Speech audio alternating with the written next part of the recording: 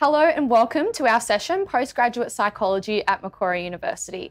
My name's Hannah and I'm currently in my honours year of our Bachelor of Psychology degree, and I'll be speaking with our course directors for our 4 postgraduate psychology master's programs.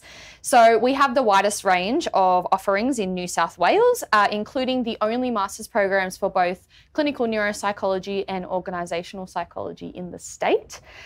So depending on your areas of interest, this is a great way to have a look at the career options and just kind of the course structure and entry requirements. So hopefully we can answer some of your questions today. Before we begin, I'd like to acknowledge the traditional owners and custodians of the land. We're currently on Wallamadigal land of the Darug Nation.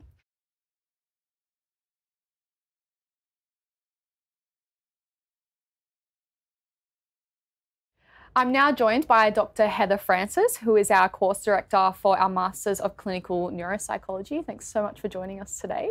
So I'm really excited to talk about this one because it's my area of interest, but I guess some people may not know what neuropsychology is. So can you tell us a little bit about what it involves? Yeah, sure.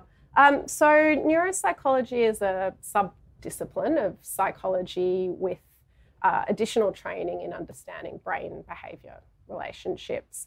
And I guess when I'm talking about behaviour, I mean anything from cognition, but also behaviour, emotion regulation, mood, understanding how different regions of the brain affect things like memory, attention, mood, and then also understanding what happens when things go wrong with the brain. So someone might have a stroke or a neurological condition like multiple sclerosis. And it's about understanding the patterns of cognitive change and mood change that go hand in hand with a lot of those neurological disorders. Yeah, so I guess because it's that specialisation, I guess some people may want to know what kind of graduate roles do people often go into from that Masters in Clinical Neuropsych? Yeah, so the majority of neuropsychologists probably work in the hospital setting, so we'd see inpatients and outpatients, and be sort of, integrated within either neurology wards or neurosurgery, brain injury rehabilitation units, and then usually we'll sort of tend to subspecialise within that. Either to sort of paediatrics, are dealing with children who have either a specific learning disorder or intellectual disability, or paediatric epilepsy, for example.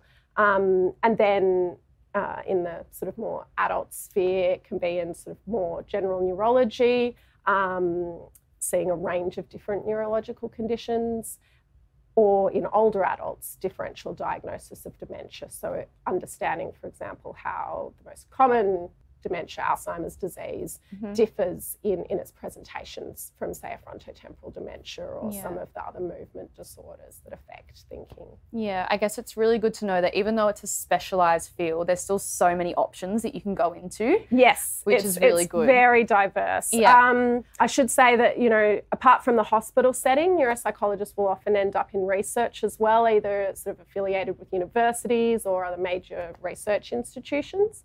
And also, in private practice, and not just seeing patients clinically in private practice, but often going a little bit further to be medico-legal. So that might be, as an example, someone's been involved in a car accident and that's affected their ability to work and they're seeking compensation, doing a really thorough assessment of their cognition that would stand up in court, essentially. Okay, so in terms of the master's program specifically, what do those entry requirements look like? Are they, because I know we spoke about them in our previous interviews with organisational and professional psych course directors. What does that kind of look like for neuropsych? So it's very similar to the other programs for neuropsych, where you need to have an honours degree and it's very competitive. So having a very strong academic transcript, but we also look at references and relevant work experience. Yeah, okay. So I guess with that, what might draw someone to neuropsychology specifically rather than kind of the other master's programs? So I think it would be obviously having an interest in how the brain works and what happens when things aren't working. But also really, I mean, the great thing about neuropsychology is you get to work with a range of disciplines. So I'm in a neurology department. I get to work with neurologists and neurosurgeons and all the allied health, like the physios and the occupational therapists and the speech therapists. We work together to really improve the experience of the patient and their family. Yeah. I love that aspect of my job. And often we're, as neuropsychologists, the specialty that gets to spend a lot of time with a patient, really delve into what's going on for them in a way that I think a lot of the other professionals in the hospital setting don't necessarily get time to do. I think that's really rewarding. Yeah.